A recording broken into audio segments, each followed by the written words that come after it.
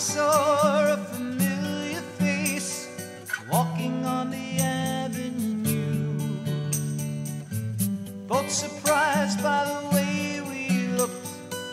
The years had changed us too. Welcome to Gung Ho. My name is Matt Hindra. I'm filling in for Joe Giannini, and here today we're talking with Terry Sullivan. So why don't you talk a little bit about your relationship with Pete Seeger? Well, Pete, when I first met Pete, I was at, there's a book over there, and it's about the favorite songs of the lesser-known people of the civil rights era, right? And what we were going to do was, with Pete and Issei Barnwell, who is the lady who sings bass in Sweet Honey in the Rock. Have you ever heard them? No. If you want to hear amazing voices, all five of these ladies could be divas at the Met, and they sing a cappella political songs. And they're just amazing. And Issei Barnwell is the bass, and Bernice Johnson Reagan, who is, has a doctorate in history and is the head of the African American section of the Smithsonian. And she started Sweet Honey in the Rock. Yeah, look them up. They're amazing voices, just all a cappella, and every once in a while a drum like this in a calabash chord or something. But basically, so this workshop was a week-long workshop at Omega Institute, which is upstate. And so it was Pete and Issei. And so what we were doing was we were singing the songs of the civil rights movement and writing our own. I had this great week with Pete and Issei, and at the end of it, it was about a 50-foot round building that we were singing in. And everyone at the end of it, they were just kind of drifting away, and there wasn't like a end to the workshop. So Pete was standing there, and he just said goodbye to people, and I walked up to him and I said, "Pete, let's sing So Long It's Been Good to Know You." And he said, "Well, you got the voice and I got the banjo. Let's do it." And so at first, people didn't realize what we were doing. And then he started playing the chords, and everyone, "Oh, I know what that is. So long, so long." So the workshop had an end to it. It was so Pete sat down, and he said, "Well, what do you do down there in New York City?" And I said, "Well, what I'm trying to do right now is I'm trying to organize this small chorus, like 12 people, but a chorus to imitate the people in New York, an interracial chorus." And he looks at me and he says, "Well, you're just the fellow I've been looking for." I looked behind me to see who he's talking to, and he said, "I want to do the same thing, but I want to do," now I'm talking about 12 people, and Pete says, "But I want to make a chorus about 200-300 maybe." I said, "Well, you can do that because you're Pete Seeger." I'd like you to talk about why you started writing these stories. I started with stories about my childhood. I was a rebel. I was the black sheep of my family. And my brother Richard, when I was about 40, reminded me of this incident where I'm a wise guy. And we used to sit 7 kids in a semicircle, Now this is a Levitt-built house in Hicksville, and it had a TV built into the wall. Stairs go up here, and that wall, there was a TV built into that wall. So we'd all sit in a semicircle watching a TV with my father behind us in a recliner. So I said some smart-ass remark His Holiness didn't like, and Terrence, go to bed. Then I made another wise remark as I'm getting up, and you know, my brothers and sisters are all, you know, Terrence, and I hear the recliner going down. So I run to the stairs, and he catches me. And with I'm about 8 years old. This guy's 220 pounds, about 6'2", and he punches me. And I put my hands up like Floyd Patterson, the peekaboo, and I said, I don't care how much you hit me. I'm not crying anymore. As if, you know, well, he hit me a few more times. That was no fun. Yeah, that doesn't sound like fun. So I was, that's just to point out that yeah. I was a rebel, you know, from the time I was like, you know, right. 4 or 5. So you started really writing to just and tell these stories. There were stories. I guess the reason why I'm asking is yeah. we've met a lot of veterans who write for just to sort of either try to figure it out. Yeah, figure it out, put what was in their head on paper and maybe get it out of their head. Yeah. You know? Are these realistic statements I'm saying about your work too? Well, you see, the thing is, when I was in grammar school, I was doing things that I was the only kid doing them, like hitting back nuns. I mean, the nuns would get carried away, and they loved to hit kids, and I'd just like give them a backhand every once in a while. So I had a reputation as a wild kid. All right, so now you're going to tell another story. We got enough time on that card for a 20-minute story? 42 minutes. Good. We in the water, we in the water, children, we in the water. I'm gonna trouble the water. I was in the army in 1966. I'm gonna trouble the water. I was in a situation that I could not fix. I was gonna trouble the water. We. Chapter 9, Blanket Party. When you entered the U.S. Army boot camp in 1966, they shaved your head so thoroughly, you'd have thought they were making money off the hair that they shaved off your head. And the purpose of this initiation ritual was to make you all look the same. Give you the illusion that in the eyes of the Army, you were all the same.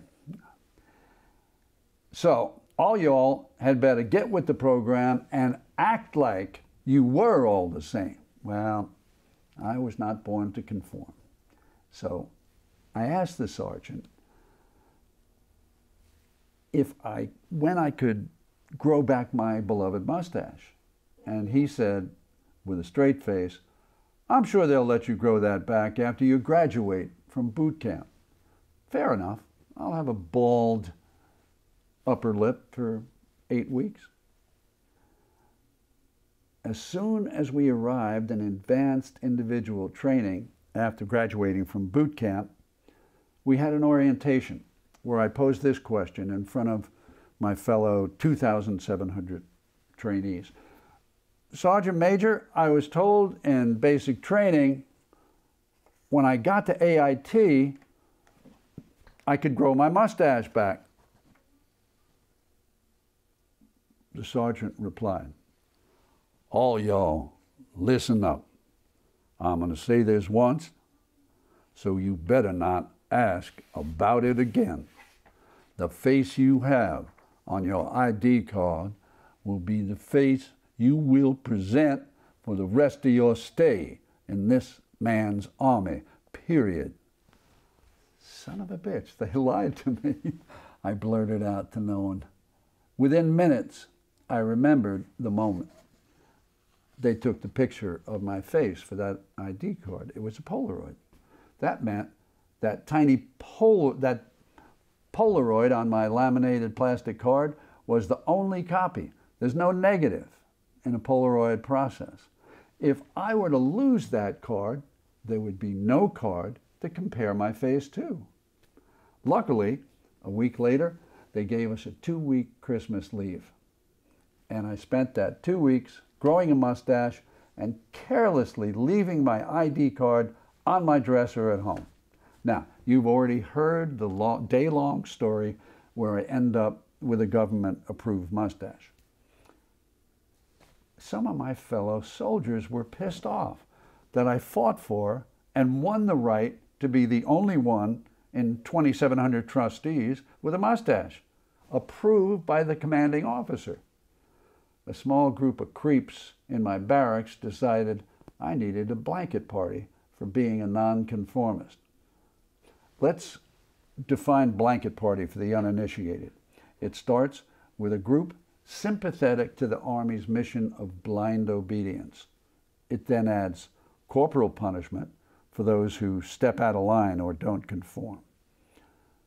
It takes two to tango, so when the offending party steps out of line, the enforcers of blind obedience feel the need to beat the crap out of the person who refuses to get with the program. Now, this violent reinforcing of conforming to norms is silently sanctioned by the powers that be, because they have been forced by lawsuits to write protections against corporal punishment in the Uniform Code of Military Justice. Moreover, this unchecked violence is more dangerous in direct proportion to what your company commander might allow or ignore.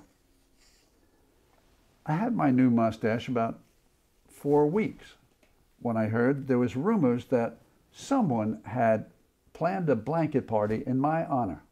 Well, at least I was going to be the center of attention. My best friends happened to bunk right below me and next to me. We made up the outcast corner of the barracks. Bill Davis, white guitar player from Beeville, Texas, and my two black unindicted co-conspirators, Walter Gray from Detroit, and last but not least, my main man, Ronnie Eastman from Roxbury, Mass. All four of us weird musketeers used to harmonize in our leisure hours. This was a training outfit for medics. It was far more relaxed than most training units, but there was one goon named Politis from East St. Louis, and he and a crew of racist creeps did not like Davis and I socializing with the black troops, especially singing together. It wasn't natural, or some such madness. I was alone in a latrine one night when 3 of the creeps came in, and one of them said, "Hey, Bob, which is worse, negras or negra lovers?" There was only white boys in there, including me, who it was obviously aimed at. Outnumbered, I quickly brushed by them and slipped away from the confrontation, singing, "Weed in the water, weed in the water, children, weed in the water, I'm gonna trouble the water." They've frozen their tracks long enough for me to get away. Their blanket party secret was leaked, and all for one and one for all was our battle call. What was remarkable was how lame their excuse for their blanket party was. The 15 minutes the platoon had to wait while Sergeant Coulter failed to persuade me to shave my mustache. Shaving it would have taken longer. It was the mustache. On the empty ground floor of the barracks, I found 4 2-foot-long steel pipes. These are the couplings that you put bunks together with. This goes on, and this goes on the foot of the other one. And all 4 of us, weird musketeers, in the misfit corner, we tucked them under our pillows. Next to us were our steel pots, which is the Army issue helmet. We were tipped off by James Eddy. Now, James was stranger than all of the weird musketeers together, but he was passing as normal because he had his own plans for leaving the Army and the country if they gave him orders to not. He was so convincing at this normal role, they told him about the blanket party. It was scheduled for a little after lights out.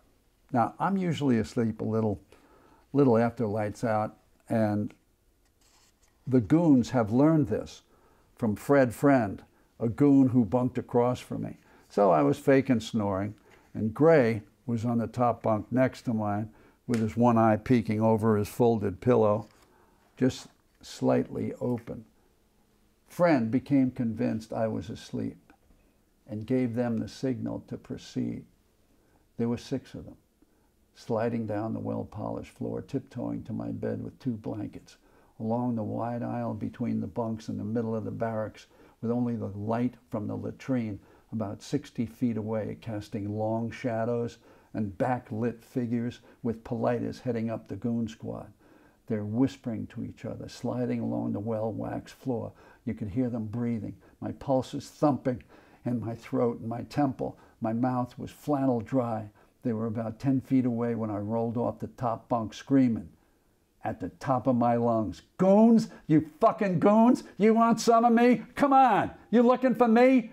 All 4 of us weird musketeers stood next to my bunk, steel pipes in hand, steel pots in the other. At the other end of the barracks, James Eddy flicked on all the lights as he banged on the sergeant's door. The sudden flood of fluorescent light made this low-light scene turn stark and awkward when fully lit, but still tense, as no one is moving. Until the sergeant comes flying out of his room, nobody has moved forward towards the intended victim because the odds aren't so good against someone who can defend himself. Their mouths moved in vague threats that are broken off by the approach of Sergeant Coulter. "What the hell's going on? What are you supposed to be? A Mickey Mouse lynch mob? Well, Sergeant, shut up. Get back in your bunks." I got the sergeant's attention. I asked, "Do I have to press charges, Sergeant, to get some security around here?" "Sullivan, in my office." I plopped my equipment on the bunk and said to Ronnie, "Keep an eye on that, will you, Ronnie? I'll be right back." "Morons. Can't even pull off a blanket party." The sergeant muttered to himself, but loud enough for the goon party to hear. As we walked into the sergeant's office, I said, "I'm sorry, Sarge, but I got to defend myself. I mean, I don't mean to cause trouble, but I'll fuck these guys up if they come after me." "Shut up, Sullivan. Nobody's coming after you. Not after what I just saw. But you can do yourself a favor and save everybody here a lot of grief by not pressing charges. I'll let these morons know, number 1, they blew it and they can get a courts-martial. And 2, your not pressing charges is a favor they owe you, and it can be rescinded anytime you please. Now, you've caused enough chaos in 1 week for a platoon of privates. Get to bed." "Sarge, nothing. Get to bed. Just thank you." "Get the fuck out of here. You're welcome." I walked down the middle of the aisle. There wasn't a peep out of anyone as I sang quietly to myself. "We in the water, we in the water, children, we." I was fairly certain the sergeant was right. Nobody was coming near me to start a blanket party. But the 4 musketeers, we were going to hold on to our equipment because this was an uneasy peace. The goons had really blown it, showing their intention to physically harm another soldier in the presence of Sergeant Coulter, who was a non-commissioned officer sworn to uphold the UCMJ, the Uniform Code of Military Justice.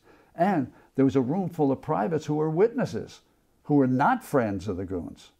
The goons had shown their hand, and now a courts-martial for them was my ace in the hole.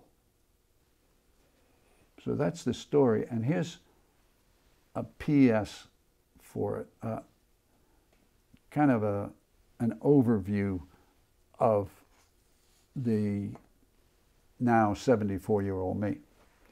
It never ceases to amaze me how people will enforce the normal behavior accepted by a dominant group by ostracizing those who don't conform, even resorting to violence to keep people in line who don't agree with them.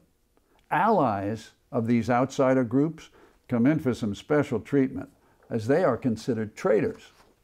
Those enforcing these norms fall for the illusion fostered on them by those in power, that they are better than the groups branded outsiders, even though, by any rational criteria, they have more in common than not with these targets. To stay in power, these leaders work to divide and conquer with mythologies and scare tactics, portraying the outsiders as animals, like chimps. No matter what you're thinking of, the image that I have in mind is in the 1800s, the infamous cartoonist Thomas Nast depicted Irish as monkeys, wearing Irish outfits and Irish clay pipes in their gobs. These goons in the army barracks, they're falling for all the stereotypes they had heard about Negroes and their allies, Negro lovers. You could call this unconstitutional in that they were abridging our First Amendment right to peacefully assemble. My mom would say, don't make a federal case out of it. We in the water, wade in the water, children, wade in the water. I'm gonna trouble the water. They could not see this is my civil rights. I'm gonna trouble the water. Now I see it as a lifelong fight. I'm still gonna trouble that water.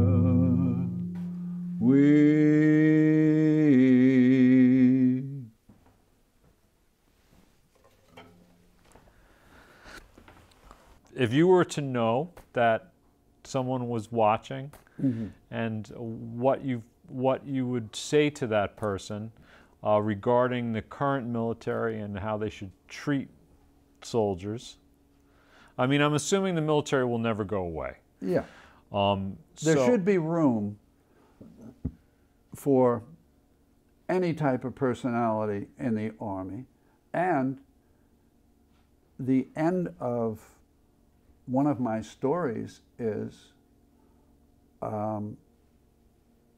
when I first got drafted, you know, I tried, like I said, to get conscientious objector. And at the end of the story, I get out of the Army 8 months early. Why? Because I'm unfit for military life. That's what I told you when you drafted me. You're finally waking up, you know. And that's basically, when you have a black sheep, you know, a rebel, it's not going to be, no matter what the Army is, it's not going to be a good fit. Put them in something like the Peace Corps, you know, where there's flexibility, and you can, you know, say this is the aim of what we're doing, not blind obedience, because I already knew from Catholic school that didn't work out. Blind obedience is not a program. So what was the incident that led to your imprisonment? What was the last straw with the Army? What was the last straw? Or was it an accumulation of things over a year's period? Oh, yeah. I went AWOL. I decided that I had 2 weeks leave. I said, well, that's not enough. I need to relax some more. So I added another week to it, and my company commander, his name was Bernard A. Johnson, and he used to say, he was a little guy, he was about 5'7", 5'8" at most, and he was a medical officer, but he always wore fatigues. And it's like a little compensating thing there. We didn't buy it. He said his name was B.A. His initials were B.A., and that stood for badass. Really? You want to go out behind the school and duke it out? You know, really stupid, hollow macho stuff. And so I called him up, and I said, you can get anything you want at Alice's restaurant. He says, what the hell? I said, well, I just thought you might, it's a new song. I thought you might know it, Colonel. What I want to do is I want to come in and talk about you throwing me out of the Army, because I'm just a waste of time, you know? I'm just a waste of time and energy for the Army, and, you know, just taking up space. So I'm already, you know, 3 weeks out. I'm just, you know, only 1 week AWOL, and I don't want to go any further because that's desertion. So he agreed to talk, and I came in, and as I walked in the door, and he saw that I had grown a goatee for those 3 weeks, he said, guard! And he had 2 guards waiting to take me to the stockade. Are they now? Used to be a war.